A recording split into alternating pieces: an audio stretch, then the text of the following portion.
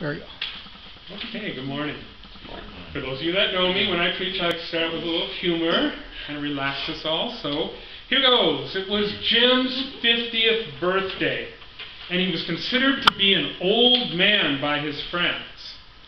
So, to tease him a bit, Jim's friends decided to give him something special for his birthday. They bought him an escort.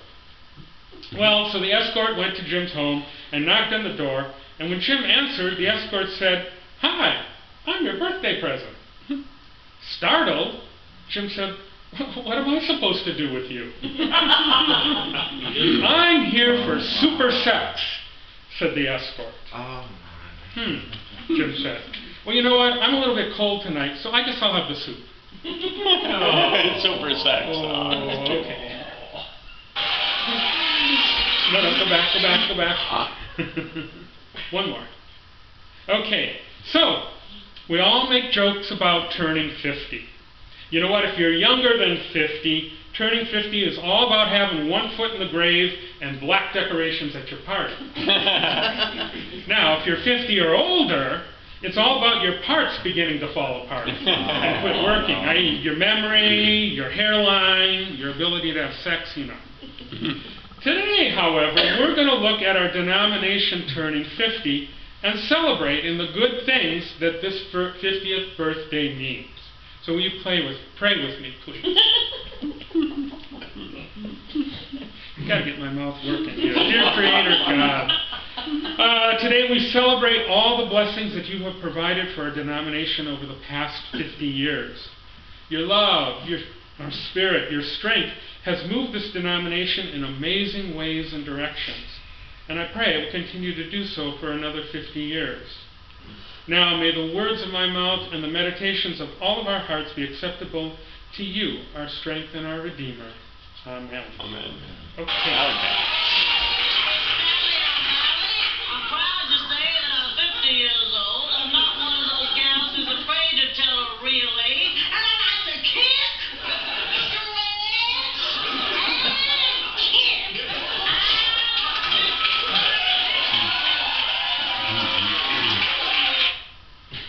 50.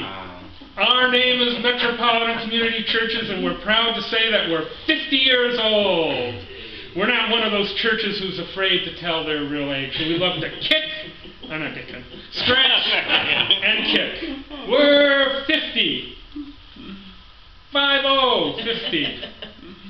You know what, for some reason when we were deciding to do a sermon series this month on celebrating 50 years of Metropolitan Community Churches, that skit popped immediately into my head. And somehow I pictured our founder, Reverend Elder Troy Perry. Now, I don't know if you've met him or not, but for those of you that have, you know, I wouldn't necessarily call him a very nimble man.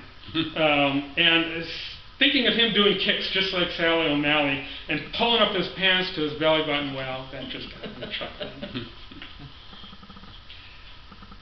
Let's see. So, it's humorous to see something like that, because we don't think of 50-somethings as being able to do kicks or splits or wanting to shout out their age so confidently. 50-year-olds are sort of over the hill and lame. Now, I'm 60, over 60, so I can say that. 50-year-olds are somewhat over the hill and lame. But what about churches? While we tend to think of churches that are decades or hundreds of years old as regal and traditional and full of wonderful history, we also tend to think of them as stodgy, filled with tired old rituals, and filled with dirge-like hymns that nobody wants to sing anymore, except like maybe your 85-year-old grandma. Yet we view those churches that are only a few decades old as a flash in the pan, something not quite yet proven worthy or even official. Like Goldilocks and the Three Bears, we are critical of too hot or too cold, or too big or too small, or too hard or too soft, but we never come up with something that's just right.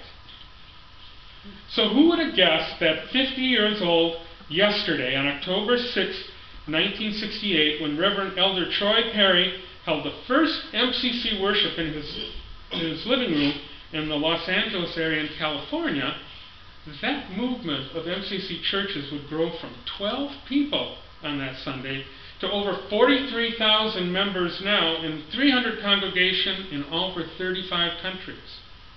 In this case, 50 years old has been golden for MCC churches. Now, a bit of a history for those of you that don't know too much about the history of MCCs. Reverend Troy was a Pentecostal minister who was defrocked in the early 1960s because of his homosexuality. After a failed romance and a suicide attempt, he spent several years struggling to reconcile his sexuality and his Christian spirituality. He had come to a place of hopelessness, believing that God didn't exist. But thanks to several angels, his roommate, his neighbor, and her amazing minister friend Vera, they showed him that they cared about him, and he came to a place of recognizing that God did indeed exist and that God was with him, leading him. It was Vera that convinced him that God had a ministry for him outside of the Pentecostal church and that he soon would be pastoring another church. So as Reverend Troy prayed and allowed God's help and understanding to lead him, he saw friends getting arrested for nothing more than being in a gay bar having a drink. Reverend Troy knew that God was calling him to start a new church that would not only reach into the gay community, but would include anyone and everyone who believed in the true spirit of God's love and peace and forgiveness. He wanted to bring God's message to all the gay people who felt unloved and alienated. When his mother even gave him advice to start a church for gay people, without her even knowing he was headed in that direction, he took it as a sign to keep going. And the best way he felt to do that was to start a church service right in his own home. He advertised in the Advocate, which at that time was published once a month, so he advertised in September to start the first week in October. And on that first Sunday, 12 people showed up at his house. The service consisted of a biblical message, a few hymns, prayer time, and his biblical message was, "Be true to you." His message was, believe in yourself and believe in God, for if you believe in yourself as human being first, and then God will be able to help you. You are the created being of God. Do all things through Christ who strengthens you. That was his basic message. So from that humble beginning, the church began to grow. Except for one Sunday, the attendees kept growing every single Sunday. And the church took off. Other ministers soon joined and became involved. Doctrine was developed. A Christian education program was begun. It was a church of doing. Love your God. Stand tall. Walk proud. Love your neighbor as yourself. The church had diversity and was an active, growing church whose worship of God came from the hearts. That is the church denomination that we, Milwaukee Metropolitan Community Church, are a part of. We are indeed the original open and affirming church. Open to all people who walk through our doors that believe that God loves and affirms all people, regardless of race, gender, sexual orientation or identity, or any other trait. We are inclusive of all people, and we try to reflect inclusivity and diversity in our language, and our worship, and our prayers. We preach first and foremost of God's love for us as God's children and God's acceptance of us for exactly who we have been created to be. And we preach salvation through Jesus Christ. This is how the church began, and this is how we live, believe, and worship today. In our 50 years of existence, our doctrine, our theology, our calling has changed very little. Our message is clear. God loves you, and God has created you exactly who you are. Now, oftentimes here, we hear that message over and over. And just when you think you can't hear it ever again, it strikes home in a new and different way and makes you realize that God has made you a unique and wonderful part of God's creation. Yet there are many in this world, especially LGBTQIA+ youth, have not heard this message and need to desperately hear it. The mission of all MCCs is as needed today as it was 50 years ago. We are a vibrant, inclusive, progressive community of faith. Now, being inclusive is not something most mainstream religious denominations or churches can claim today, or even want to be, or believe that they should be, especially if you are GLBTQIA+. But MCC's mission is to be uniquely inclusive of all people. It is to offer a safe and open community for people to worship and learn and grow in their faith.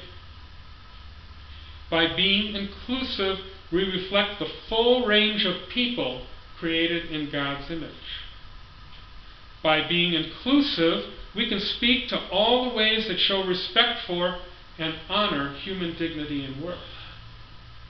By being inclusive, we develop a broader understanding of God beyond that based on limited human qualities and theological beliefs. By being inclusive, we help to share power and to repair the spiritual harm done by those who have excessive and unexamined privilege. By being inclusive benefits everyone as we seek to become God's beloved community together. Now, what comes from striving to be inclusive is also the use of inclusive language in worship and prayer. Sometimes you may notice that hymns and prayers and liturgy and scripture use language for God and faith that falls outside of the traditional father and him and he, or other male-dominated hierarchical language. You know, Scripture provides a myriad of names, images, and terms for God. Scripture gives us a richer and fuller picture of God. It frees God from the limits that our humanness wants to place upon God. Thus, it's important for us to release God from the boxes of Father and Mother and Creator or Spirit in which we have trapped God. God is beyond gender, beyond race, beyond nationality, beyond any culture or time. By no longer identifying God with words or concepts primarily or exclusively associated with one gender or one race or one group, we more faithfully witness to the nature of a God who is not limited to one gender or race or one group. The goal of inclusive language is to challenge us to consider and actually care that certain traditional language about God and faith can do harm to some people and can place barriers between them and full participation in church life. You know, in all my years with MCCs, more than once I heard firsthand stories of women who were horribly abused by their father or other males and could never, ever picture God as Father. Or people who were raised by such loving, caring grandmothers or aunts or other women that their vision of a loving God is one of mother. Yet imagery of God and the Spirit that is gender-based is truly limiting. As I mentioned, God is beyond gender, beyond race, beyond nationality, beyond any culture or time. So by no longer identifying God with words or concepts that are primarily or exclusively associated with one gender or race or group, we faithfully witness to the nature of God. Inclusive language encourages us to rethink our vision of God and make room for any number of understandings of God and Scripture that empower us all. Inclusive language does not mean that we must stop using traditional language or images. Rather, it helps us to expand our knowledge and vision of God.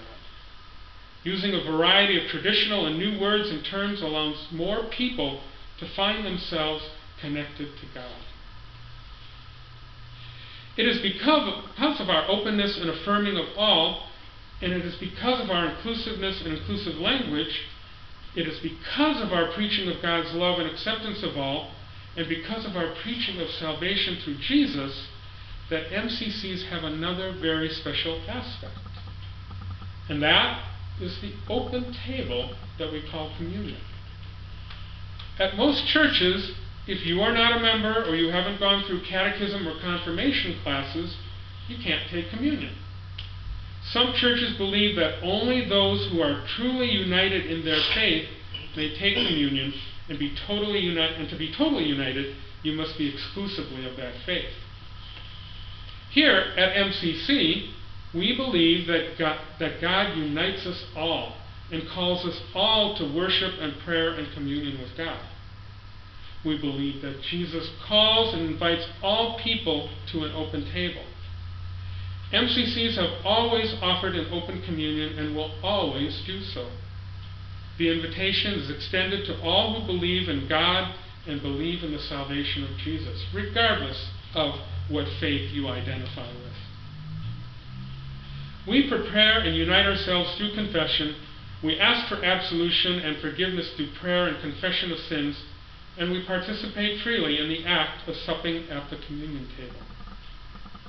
Communion is unique and intimate at every MCC church, for we all are invited to share in the meal and receive a personal prayer of blessing. We offer communion every Sunday, not just once a month or on special occasions only, and we have the choice to receive communion alone, or with a spouse or a loved one, with family of choice, or with friends, or with those who are near to us. We believe in the priesthood of all believers, such that Holy Communion may be celebrated by the pastor or whomever the pastor designates. And the ceremony itself usually includes a telling of the story of the last meal of Jesus, shared with his followers, a prayer over the elements, and then an open invitation to receive. The good news from our message today is that by being an open and affirming church and people, by preaching God's message of love and acceptance, by preaching salvation through Jesus, and by being inclusive to all and offering an open communion table, it is our way of enabling all people to be born into a new life, as our scripture tells us today. It is our way of affirming and looking up to Jesus, to trust in him and believe in his message of how to gain eternal life. It is how we live and work in truth and welcome God into our lives and into the lives of all who believe. Now, this is not to say that other religions and churches don't do the same thing. It is to say, however, that we believe that there is a way to do it without excluding anyone. That everyone is welcomed and embraced.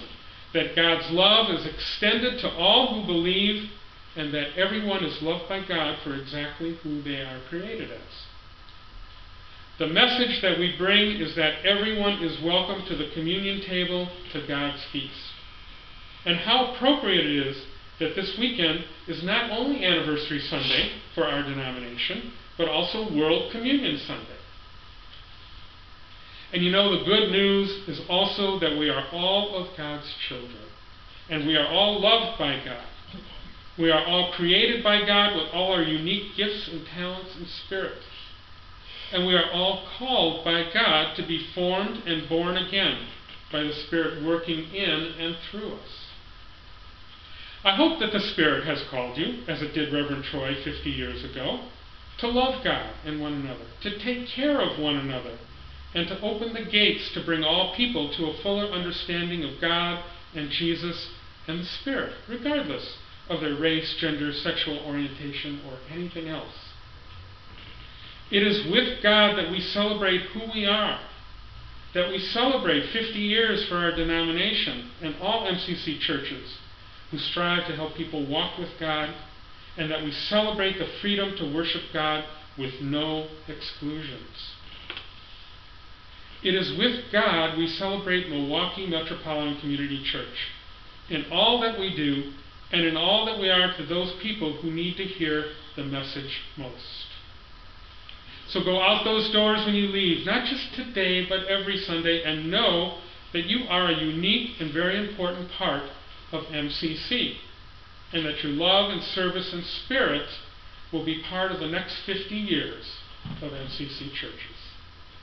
Amen.